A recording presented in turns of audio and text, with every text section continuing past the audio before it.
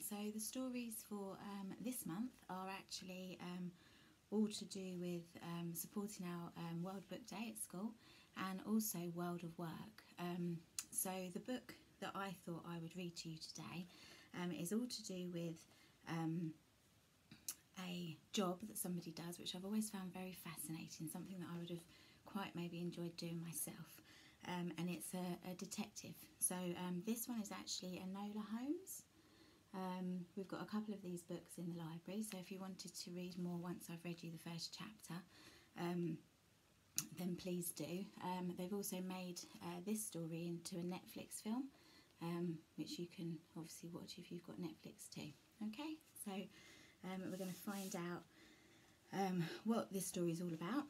It's the case of the missing Marquess. Okay. So, chapter the first.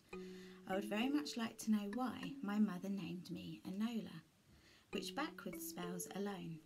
Mother was, or perhaps still is, fond of ciphers, and she must have had something in mind, whether foreboding or a sort of left-handed blessing, or already plans, even though my father had not yet passed away. In any event, you will do very well on your own, Enola, she would tell me nearly every day as I was growing up. Indeed, this was her usual absent-minded farewell, as she went off with sketchbook, brushes and watercolours to roam the countryside. And indeed, alone was very much how she left me when, on the July evening of my 14th birthday, she neglected to return to Fendale Hall, our home.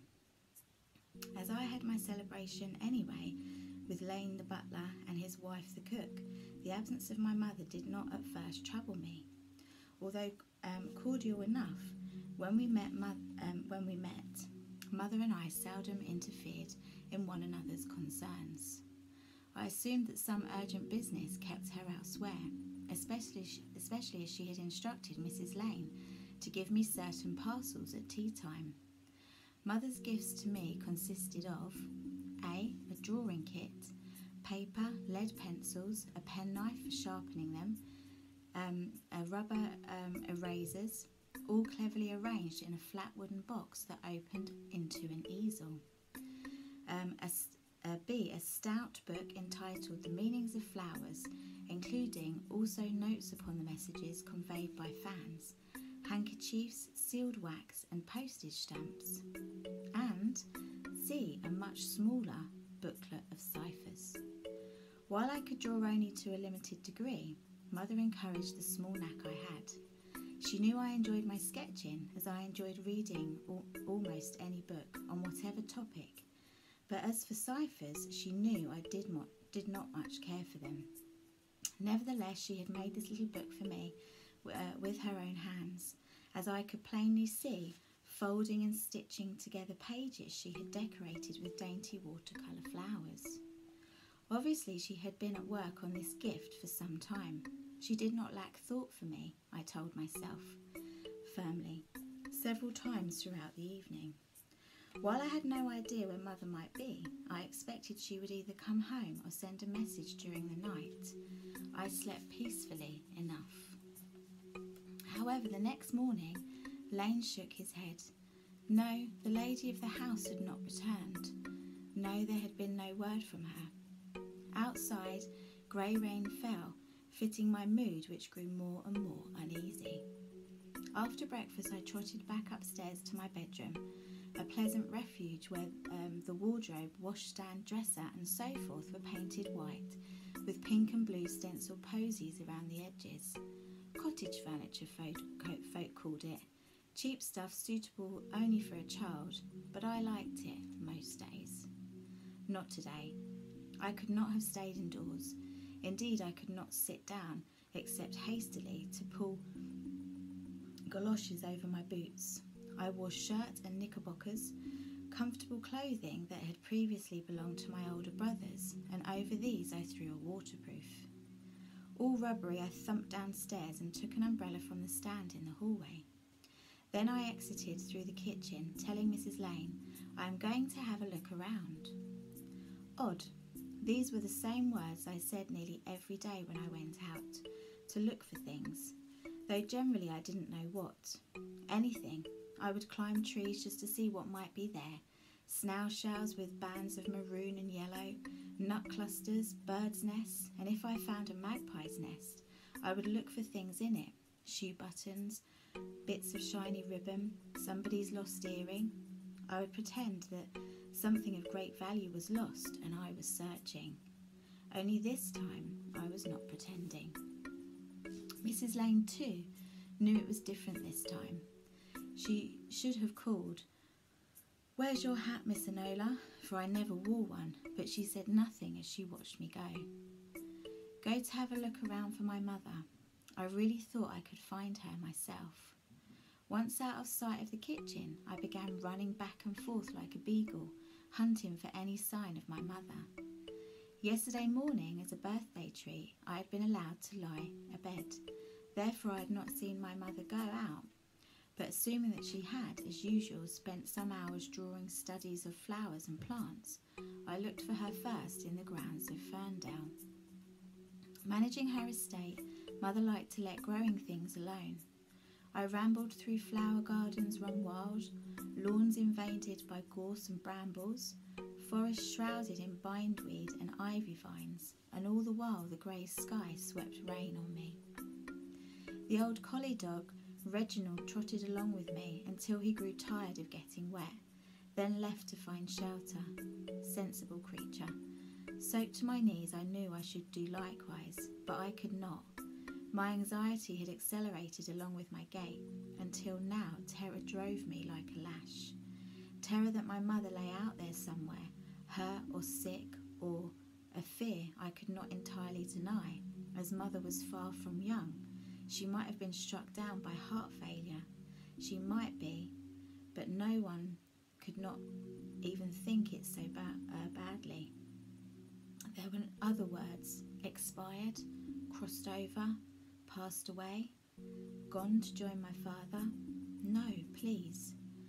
One would think that, as Mother and I were not close, I should have not minded her disappearance very much, but quite the contrary. I felt dreadful because it seemed all my fault if anything had gone badly with her. Always I felt to blame for breathing, because I had been more indecently late in Mother's life. A scandal, a burden, you see. And always I had counted upon setting things right after I was grown. Someday I hoped, somehow I would make of my life a shining light that would lift me out of the shadow of disgrace. And then, you understand, my mother would love me. So she had to be alive, and I must find her. Searching, I crisscrossed forest where generations of squires and hunting hares and grouse. I climbed down and up the shelving, fern-draped rocks of the grotto for which the estate was named. A place I loved, but today I did not linger.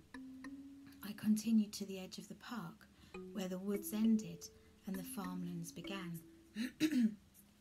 I searched onwards into the fields, for Mother may very well have gone there, for the sake of the flowers. Being not too far from the city, Ferndale tenants had taken to farming bluebells and pansies and lilies instead of vegetables, as they could better prosper by delivering fresh blossoms daily to Covent Garden. Here grew rows of roses, crops of sunflowers, flaming patches of dahlias and poppies, all for London.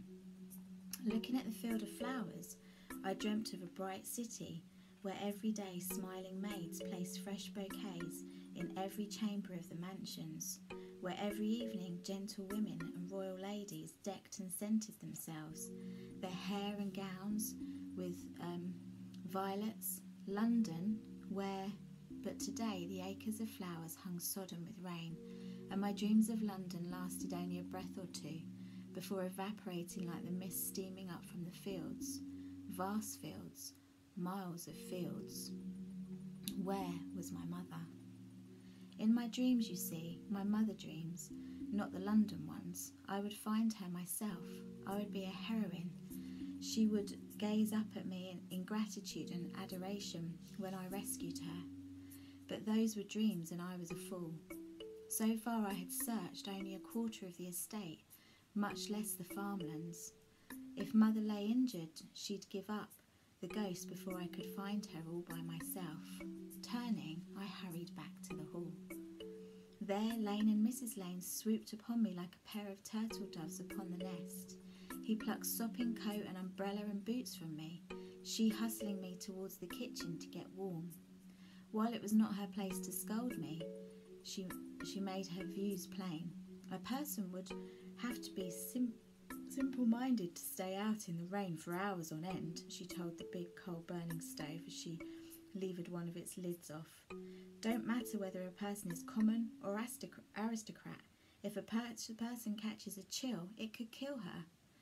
This to the tea kettle she was placing on the stove. Consumption is no respecter of persons or circumstances. To the tea canister. There was no need for me to respond, for she wasn't talking to me. She would not have been permitted to say anything to the sort to me. It's all very well for a person to be of an independent mind without going looking for quinsy or pleurisy or pneumonia or worse. To the teacups. Then she began to face me, and her tone also about faced. Begging your pardon, Miss Enola, would you like luncheon? Won't you draw your chair closer to the stove? I'll brown like toast if I do. No, I do not require luncheon. Has there been any word of my mother? Although I already knew the answer, for Lane or Mrs. Lane would have told me at once if they'd heard anything. Still, I could not help asking. Nothing, miss. She swaddled her hands in her apron as if wrapping a baby. I stood. Then there are some notes I must write. Miss Enola, there's no fire in the library. Let me bring the things to you here at the table, miss. I felt just as glad not to have to sit in the great leather chair in that gloomy room. Into the warm kitchen Mrs. Lane fetched paper imprinted with our family crest, the ink pot and the fountain pen from the library desk, along with some blotting paper. Dipping the pen into the ink on the cream-coloured stationery, I wrote a few words to the local constabulary, informing them that my mother seemed to have gone astray and requesting them to kindly organise a search for her. Then I sat thinking, did I really have to? Unfortunately, yes. I could put it off no longer. More slowly, I wrote another note, one that would soon wing for miles via wire to be printed out by a teletype machine as Lady Eudora Vernet Holmes missing since yesterday. Stop. Please advise. Stop. Enola Holmes. I directed this telegram to Mycroft Holmes of Pall Mall in London, and also the same message to Sherlock Holmes of Baker Street, also in London. My brothers. Okay, so that's the first chapter. So if you enjoyed that, you can get the book out, as I said, from the library and read on to see whether Enola Holmes actually does manage to find her mother or not. Okay, I hope you enjoyed that. Thank you very much. Bye.